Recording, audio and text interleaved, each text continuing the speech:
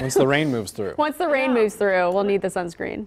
A couple of light showers have popped up just to the west, which actually helps us out a little bit, I think, because then it doesn't feel quite as hot out there when you get a quick little brief downpour. So as you can see across the area, just these few very scattered light showers, a little instability there in the atmosphere allowed for a couple of these to pop up. So again, this really isn't the worst thing in the world. It kind of helps us out a bit. So you're seeing them up near Skiatook and then also off towards Manford, a few of those scattered showers. Same with Sapulpa.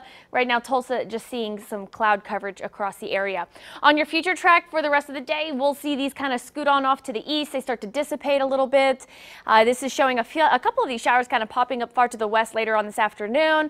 Overall, though, it looks like things may stabilize a bit as we head into the afternoon hours, and we should be expecting more sunshine and very hot conditions out there. So temperatures this morning, right now we are seeing about 88 degrees with some of that cloud coverage still kind of hanging on.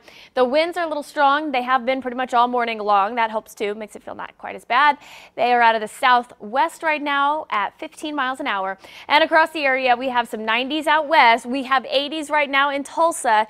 It's about 85 in McAllister, low 80s up towards Veneta and Bartlesville. So we still have that heat advisory that is in effect until 8 o'clock. It starts here at about noon, so in almost an hour or so, we're going to see that go into effect. The heat indices today, anywhere from 105 to 110 degrees. Yesterday, we had the excessive heat warning, which was a little bit more intense. So those heat indices yesterday had the capability of getting up to 110 to 113. So if this makes you feel any better, it's not quite as bad today.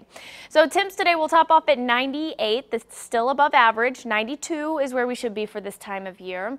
Some stray showers right now, then giving way to mostly clear skies. Lots of sunshine helps us warm up. Now tomorrow we could see a few scattered showers and storms across the area, mainly in the afternoon and evening hours, and then a few on Saturday as well. But temperatures get back down into the low 90s by Friday through the weekend.